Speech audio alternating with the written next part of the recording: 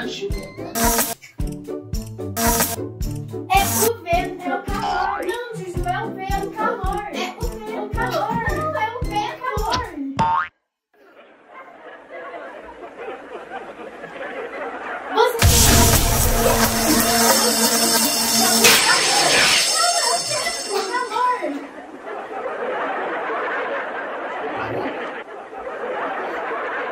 Eu já disse que é o vento, calor, vento, calor, vento, calor, vento.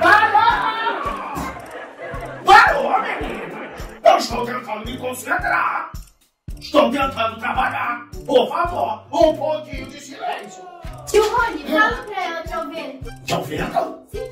Tem certeza? Sim. Tudo bem. Ó, ela mandou falar que é o vento. Tio Roni, fala pra ela que é o calor. O que é o calor? O calor.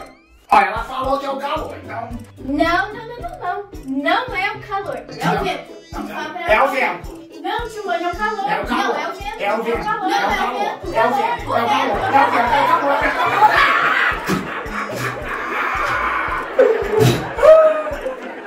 Esse trabalho, uma já era difícil, imagina duas. Eu posso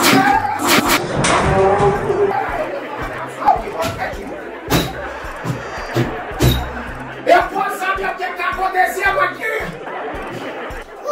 É vento, é calor, é vento, é calor. Agora eu que fico aí com calor. Tô precisando de um ventinho.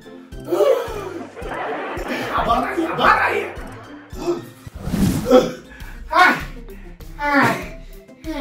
Passou, tio Roni? Passar é uma palavra muito forte, né? Passar é uma palavra... Deu uma melhorada. Olha aí. Olha como é que eu tô. Eu não tô entendendo nada. Tudo isso porque ela não entende que o calor é o melhor. O vento é muito melhor. Não, o calor que é. Tio Roni, qual que você prefere? O vento ou o calor? Depende, né? Se eu estiver na praia, eu acho que um ventinho é legal, porque o sol vai estar muito forte. Porém, se tiver um vento muito frio, o calor é muito melhor. Então, vai depender, porque eu não faço ideia do que vocês estão falando, criaturas. Eu posso saber do que vocês estão falando? Mas aí é que tá. Então, tio Roni, a gente tem uma festa muito legal pra ir. Ah, é? Aí quando? Então, era pra ser amanhã. Ah, se é só amanhã, vocês estão brincando à toa. Tem muito tempo. Então, tio, na verdade é hoje. Hoje? Mudaram a data assim? Sem avisar ninguém. Isso é um absurdo! Não acredito. Na verdade, não mudaram nada, tio. Ah, não? É que essa criatura aqui anotou a data da festa errada. Juju! Negativo. Não. Foi você que tava falando no telefone e me passou errado. Sou! Não, a culpa é dela. Juju! É sua, não, é sua. É sua, é sua. A culpa é sua. Não, é É final de tudo! A culpa é de quem? É sua. Peraí! Já que a festa é hoje, não tem importância, não tem por que brigar. Vocês vão e pronto! Olha aí. Na verdade, tio, tem um problema. Que problema? A gente comprou uma roupa nova justamente pra poder ir na festa. Que legal! E, tio, você sabe como é, né? Roupa nova a gente sempre tem que lavar antes de usar. Só que... Lavar antes de usar?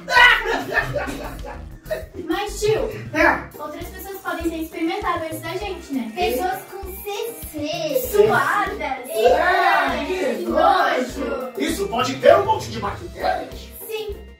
Mas você não lava as roupas depois de comprar elas, não? Eu? É claro que eu sabia! Fui eu, inclusive, que falei pra você. Vocês não lembram? É que vocês têm notícia. Agora, tá bom. Então, o importante é que vocês compraram a roupa, vocês botaram pra lavar. O aniversário que era amanhã é hoje e está tudo bem. Agora vamos lá que deixa eu trabalhar. A questão é que a roupa está molhada e a gente não sabe se é melhor colocar ela no calor ou se é melhor colocar ela num lugar onde tem vento pra ela secar mais rápido e dar tempo da gente ir na festa. Agora eu entendi. Então, vocês têm uma roupa que está molhada e vocês querem saber qual o melhor lugar para vocês colocarem ela para secar. Se é no lugar onde tem muito calor ou no lugar onde tem muito vento. Entendi? Não faço a mínima ideia. Deixa eu trabalhar. Poxa, tio Roni, eu pensei que o senhor era um cientista de verdade. O quê? Mas é claro que eu sou um cientista cientista libertário. Eu sou um cientista renomado. Tudo o que vocês querem saber está aqui. Do latim de... Mas por enquanto, deixa eu trabalhar. Juju, acho que a gente vai precisar de um cientista de verdade, hein? Um cientista que saiba das coisas e saiba nos responder, né? Pois é.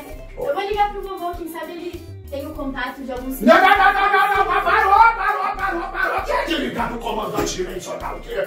Eu sou o cientista mais inteligente do conceito dimensional. Eu sei de tudo.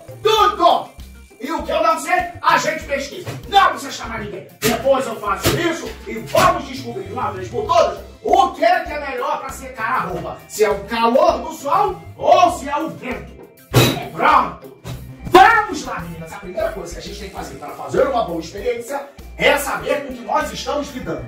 Quem acha que a melhor maneira de secar um tecido é com calor? Eu. Muito bom. Por que você acha isso? Bom, eu acho que é porque o sol ele é muito quente, já que ele é uma bola de fogo. É isso. Bem, na verdade, o sol não pega fogo assim como o fogo que você vê aqui na Terra. O que acontece é que dentro do sol acontece a fusão nuclear. Isso acontece em todas as estrelas. Como ela gera muito calor, ele começa a brilhar. Deixa eu ver, assim como um metal, quando você esquenta muito, ele fica incandescente, parece que está até pegando fogo. Agora, quem acha que o vento é capaz de secar muito mais rápido o tecido? Eu! Por que você acha isso? Eu acho que é porque o vento sopra muito mais rápido e seca a roupa. Então, primeiro, vamos entender que o vento não sopra nada. Não existe ninguém assoprando o vento por aí. O que acontece é que o vento é apenas o deslocamento da nossa atmosfera que é feita de ar. Então, é apenas uma diferença de temperatura e pressão. Aonde fica muito quente, a atmosfera expande de maneira muito rápida, empurrando a atmosfera para o lado. Aonde fica muito frio, ela retrai de maneira muito brusca, trazendo a atmosfera para ela como se fosse um vácuo. Então, na verdade, o vento que nós vemos apenas é mudança de pressão e temperatura. Agora que vocês já entenderam o calor do sol e a força do vento, vamos fazer os testes. Mas para isso, nós temos que isolar as variáveis. Nós precisamos de um lugar que tenha muito calor e nada de vento. E um outro que tenha muito vento e nada de calor. Olha! Ahá! Já sei! Espere aí! Nossa, pra que tudo isso? Um forno? Um ventilador? E cadê o tio Roni? Pois é, ele ainda não voltou? Cheguei! Só faltava isso! Uma balança! Agora sim, o nosso kit está completo! Tio Roni? Sim! Pra que tanta coisa? Ué, como assim pra que tanta coisa? Pra gente fazer a experiência, saber o que seca mais rápido um tecido, se é o vento ou o calor. Para isso eu preciso de vento sem calor e calor sem vento. Agora só falta o tecido. Peraí. Ahá! Achei minha meia. Acho que eu exagerei.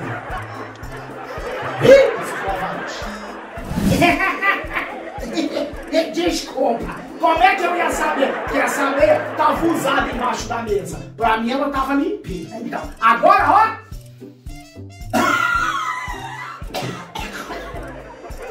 Tá melhor. Então, nós sabemos que agora uma meia usada pesa em torno de 50 gramas. Pois é, 40 só de chulé, né? Olha, isso já perdeu a graça, tá? Jurados, ainda tem graça. Tá bom, então cada uma delas pesa 50 gramas. E agora nós vamos colocar uma delas dentro do forno e uma delas na frente do ventilador. O forno está a 50 graus. Então, nós depois de, deixa eu ver, 15 minutos, nós vamos tirar ela de dentro do forno e pesar de novo. Aquela que tiver mais leve é a que perdeu mais líquido, sendo assim o método mais eficiente para secar uma roupa. Estão preparadas? Sim! Então vamos lá!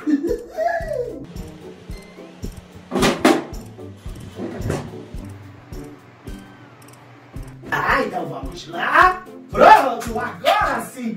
Tudo pronto! Agora é só esperar 15 minutos e vamos ver o resultado! Ah, não! 15 minutos? É uma eternidade! A gente já vai estar velhinha! Eita! Que impaciência desses adolescentes! Vamos lá! 15 minutos! Deu tempo! Vem! Acorda aí, rapaz! Agora sim! Tudo pronto, já deu tempo! Vamos desligar o ventilador e desligar o forno. E agora vamos tirar a meia do ventilador e a meia do forno. Eita, tá quente! E agora vamos pesar qual das duas está mais leve. Aquela que estiver mais leve, com certeza, é o melhor método para secar as roupas. Vamos pesar primeiro a do ventilador. Ainda está úmida. 30 gramas. 30 gramas. Agora vamos testar a do forno. Eita! Tá quente. Olha isso! 36 gramas! Então, o melhor método para secar a roupa é o vento!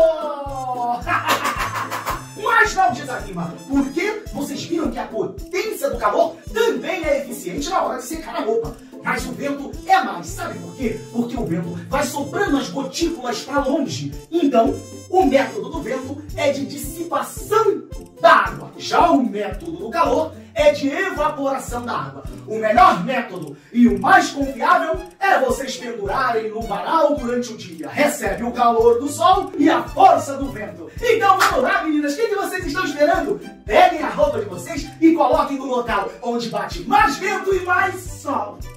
Tio Roni. Eita! Olha que horas são. Tá de noite! E aí? Que horas que era a festa? Às 7. São 8h30! Não vai dar tempo. Pelo menos vocês agora já sabem, quando tiver outra festa que vocês marcarem a data errada, vocês já sabem o que fazer. Eita, e agora? Tadinhos! Tá bom. Eu vou fazer uma festa pra gente hoje! Que ia ter na festa lá? Ia ter salgadinho, ia ter docinho, ia ter bolo, ia ter dança, ia ter elástica, ia ter brinquedo inflável, ia ter...